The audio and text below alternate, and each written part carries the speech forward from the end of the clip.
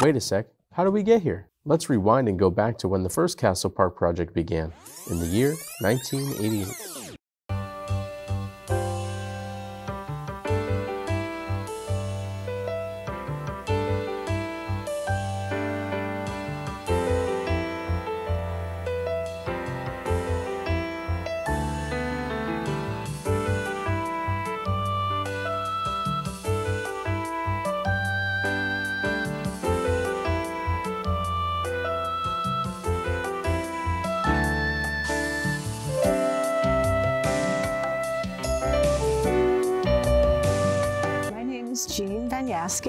And I was lucky enough to be part of the first Carlisle Castle build in 1988. And I shoveled a lot of pea stone. There was pea stone buckets and brigades, and it was kind of heavy lifting, but you know, that many years ago I could do it. So my husband was in one of the tool people. He and another guy passed out tools and took care to make sure tools got returned, etc. And even my children were involved. They were 6 and 7 at the time, but they washed tires and carried buckets. And this year, because of age, I decided that I couldn't do the heavy lifting, but I would be happy to do something that was a little less physical. And so I checked people in and had them sign waivers to participate for their different jobs on the playground. Back in 1988, we had some help from a group from Fort Devens. 22 men came, and boy, they did a lot. They did a lot of the heavy lifting. But in this case, it was tearing down a playground and starting again. So it was very different in terms of scope. Also, I believe this is the largest playground that Play for Build has built, of all the playgrounds that they've built. I really think that Carlisle is a small town, and we don't have a community center.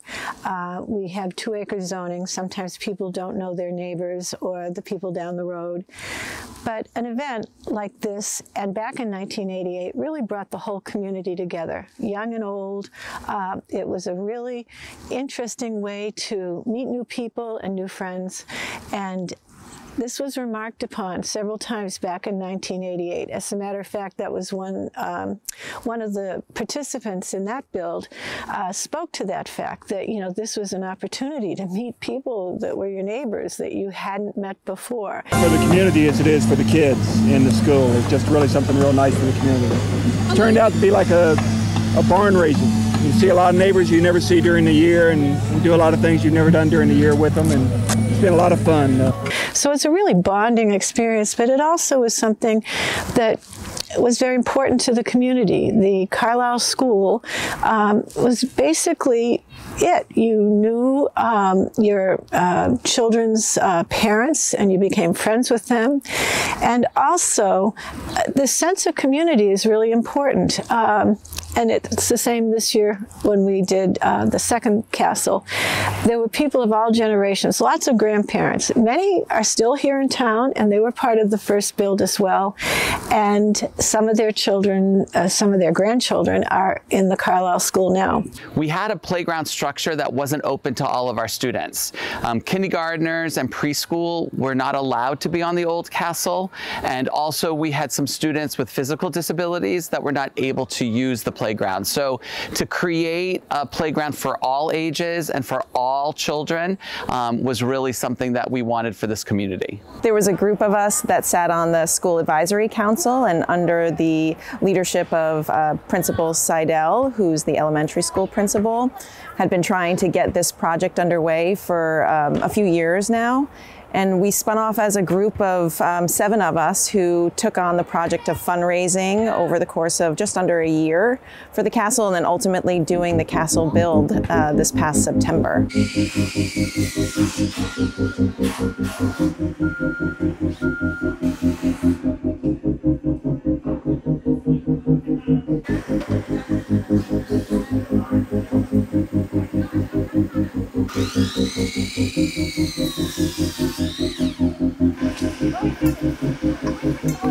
So this is my 11th year here, and Miss Venaria, who's a second grade teacher, and I had tried to get the ball rolling for a new playground 4 different times.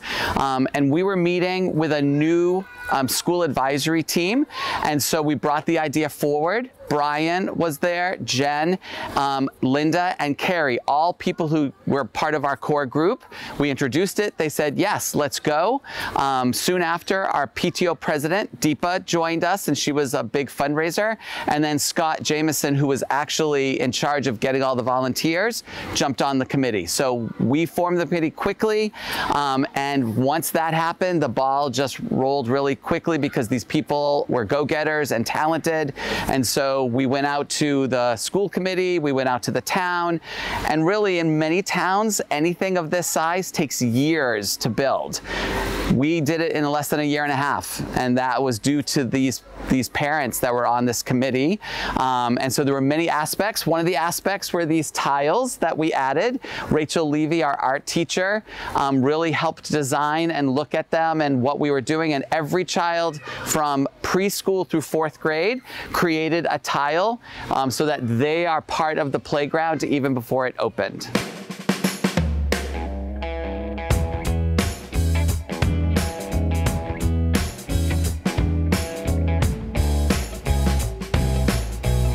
We have more than 300 volunteers. On a daily basis, there is less than that, but we hope to get about 80 volunteers each day. We have people running food for us. We have people running a tool shed for us. We have safety people and check-in people. We have childcare in the morning and in the afternoon. In the very beginning, we looked for designers. We actually started with the company who designed the first playground, and we met with several other companies. We settled on Play by Design. They're a wonderful company. They're here on site now, and we've been meeting with them to help us design this new castle.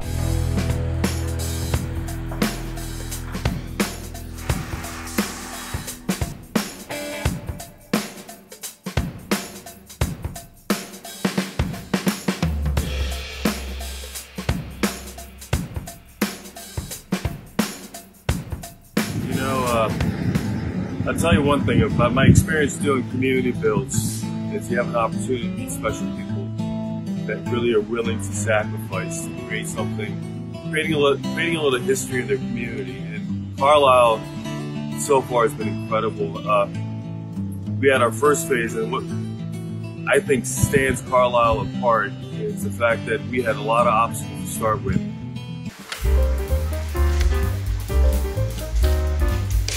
So we had, 2 weeks of time with a week in between for us to actually erect this amazing playground, one board at a time. There was prefab work that was happening. There was hole digging and cement that was happening on the site.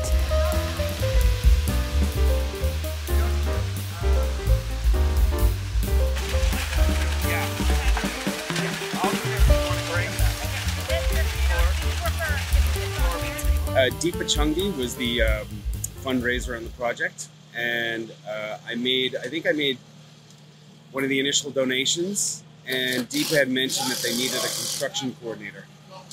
And I don't have construction experience, at least in playgrounds or buildings, but I have software construction experience, and it's very parallel. And so I agreed to do it, and it's been a learning experience, obviously, to manage all the site logistics and whatnot, but it's really fun. Probably for the last 6 or 7 months, we've been prepping, and that's been my main job, is to recruit about 20 crew leaders who are here, all leading the volunteers on little parts of the job. Get all the site logistics, fence it off, make sure our deliveries are on time, tents up, there's 100 other things. And then manage all the deliveries, manage all the site preparation. We had to remove the old playground. We took down a kindergarten playground but kept it intact so we can move it to another location. There was a lot of things like that. And it was really, all volunteers really that came out, and the town's been so great coming out to help. The best part about this is the whole community's coming together. and they're all getting to know their neighbors and their friends, and they're making new friends, right? So I think a lot of these volunteers didn't even realize that to be someone 2 streets over, they had so much in common with, and now they're working side by side. So, and that's why we did it, by the way, as a community playground, is, we could have paid somebody to make a playground for us. We wanted to do a community playground so that it's really a community experience where we all feel ownership over it and we make new friends, etc. So that's why we're doing it.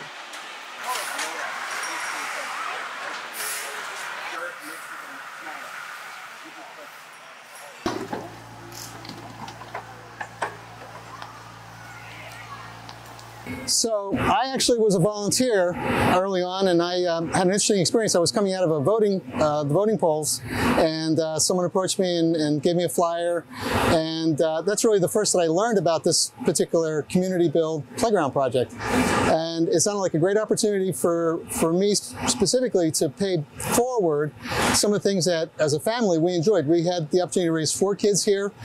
We moved into Carlisle just as the playground was already built. So I raised 4 kids, and when this opportunity popped up, I jumped on it. And my specific role was as a crew lead, which could mean a lot of different things. And one of it, which was, we had so many volunteers, and maybe about 15, possibly 20 crew leads. We would take groups of volunteers and work together with specific projects that the leaders of the project would divide up, so that we would have a lot of people working simultaneously at different parts around the whole playground. Hey, I'm Bill Brady. I'm a local Carlisle resident, and I volunteered for the Carlisle Castle Playground project, and my role was crew leader. Primarily, I worked in the cutting tent, where we took the 16-foot dimensional lumber and milled it and cut it and massaged it into all the pieces that you see in the playground behind you. It really turned out to be a great opportunity to, of course, come and help build this for present and future kids that are going to play on this playground. My family spent a lot of time here over the years, and I think it's great that these kids and the community at large really is going to have a safe and beautiful place to just make future memories.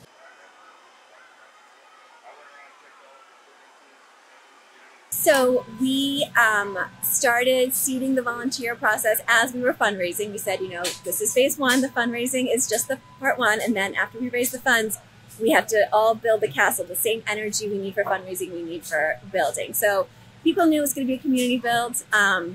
September is tough because everyone leaves in August. But we got the word out on City in the Woods. We had Facebook. We used the school principals got the word out as well. But what worked the most was when friends told friends and neighbors, they're building the castle, come build a castle with me. That got so many people out of the woodwork. If you had high schoolers, if you had college kids and you're kind of not tapped into the school community, they're like, oh, I could do that. Or, oh, I remember the castle, I'd love to help. Or some people were like, I was here when the 1988 castle went up.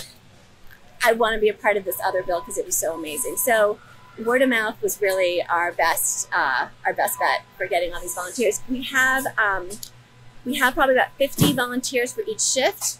Some people stay, they come in the morning and then they just stay all day. We had a lot of people yesterday who came for one shift and then was like, I think I can take tomorrow off and come back, and they're back today. So we need about 80 per shift. So we're still a little lower than what we need right now as we start, but hopefully that'll pick up as people kind of see and get excited about what's happening here at the castle.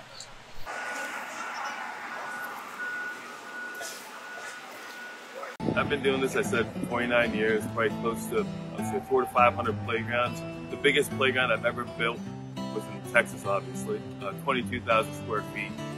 This is 28,000 square feet. So this is just, I would guess that this is probably the biggest playground in the state of Massachusetts and one of the top in the country.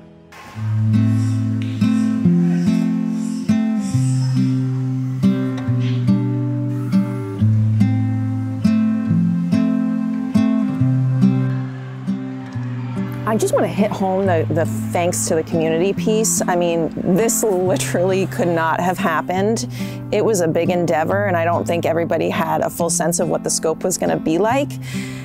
until they came here and participated in the build, they didn't realize how much help was needed, and people just showed up. People came for maybe one shift and then ended up staying longer or signing up for multiple shifts when they saw what they were actually a part of. And that was a beautiful thing. I think it was so nice to see people realize that they were a part of something bigger and recognize the need and want to be a part of it. So my biggest takeaway is just making sure that the community knows how much we appreciate them for coming out and making this possible, because it wouldn't have happened without everybody pitching in. Thank you so much for coming out. So before we let everyone in, just a little history. December 2020, middle of COVID, Dennett and I were talking about what we wanted to do with the School Advisory Council. And he said, I have a project I've been thinking about for a few years. That January 13th, we talked to the School Advisory Council about it. They gave us the green light 620 days ago to start to think about how we might reimagine the castle. And our first meeting was a couple weeks later, February 2021. It started with a small group and it grew. We have Jen Kaczynski, Dr. Seidel, Deepa Chungi, Scott Jameson, Linda Benaria, and Carrie Patel. And if you don't know me, I'm Brian Watterson. We met almost every Friday afternoon from February 2021 until just a couple weeks ago. However, we would not have done this without the community. Last November, when we showed you the design and we said we needed to raise $1 million by the 1st of March, the community responded. Yeah. In town meeting, when we asked for additional funding, it passed unanimously. And of course, none of this would happen without the volunteers, our crew leads. Yeah.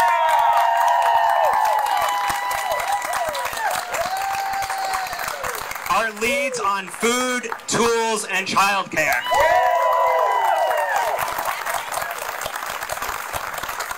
And the members of the community who came day after day to help us build. And last but not least, the alumni of the 1988 build.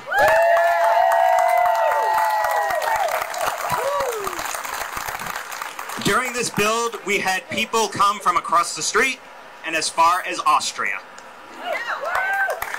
Thank you all, and give yourselves a round of applause. 10, 9, 8, 7, 6, 5, 4, 3, 2, 1.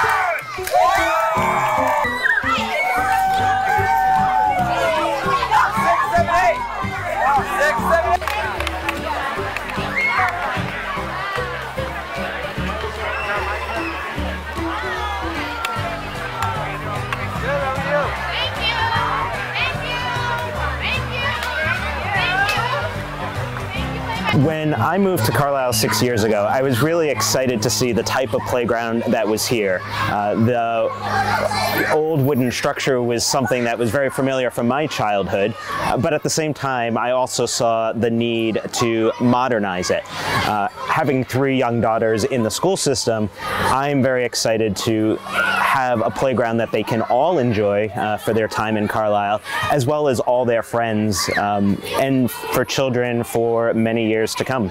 I'm just amazed at everything, and while I was checking people in, I couldn't always see exactly what was happening. So even sitting here now, I'm seeing things that I did not see during the actual build. But I just think the fact that there's kind of an older kid part and a younger kid part, I think that's pretty important, because after school and during the summer when school's not in session, there will be families that have maybe a 7-year-old and a 3-year-old, so that they can still be enjoying the parts of the playground that are age appropriate.